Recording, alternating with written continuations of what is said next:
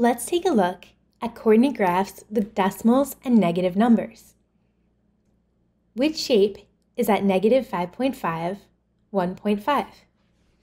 Okay, well keep in mind that the x-axis goes from the left to the right and the y-axis goes up and down.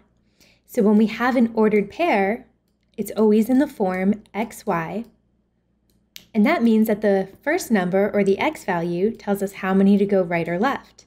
We go to the right if it's positive, and to the left if it's negative. The second, or our y coordinate, tells us how many to go up or down. If it's positive, we go that many units up, and if it's negative, we go that many units down. Also, notice we have decimals in here. Even though we don't have decimals on our graph, if you take a look, our units are going by 1 on both the x and the y-axis. Since our decimals are 0.5, that tells us it's going to go halfway between two numbers. So we're going to estimate where to put those values. So negative 5.5, 1.5 tells us to go left 5.5 and then up 1.5. So from the center, 0, 0, I'm going to go 5.5 to the left. So 1, 2, 3, 4, 5, and then another half is going to put me right in between negative 5 and negative 6.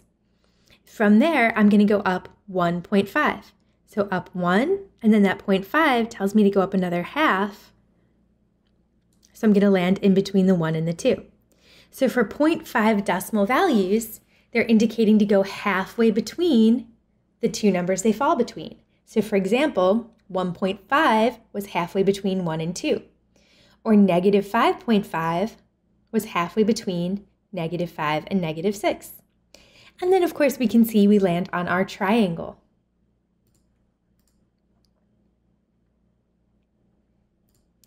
Which shape is at negative 6, 2.5? Okay, well negative 6, 2.5 is telling us to go 6 to the left and then 2.5 up. So 2 up, and then 0.5 is going to be another halfway between. So I'm going 6 to the left and then up halfway between 2 and 3. So we're going to land on our star. Which shape is at negative 2.5, negative 3.5?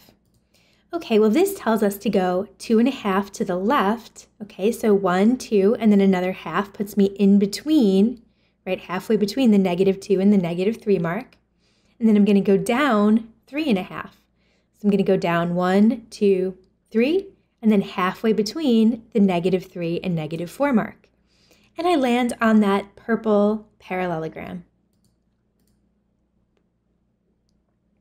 Which shape is at 9, 6.5?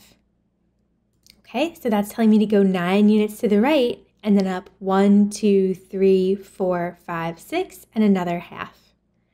So that's going to put me halfway between the 6 and the 7.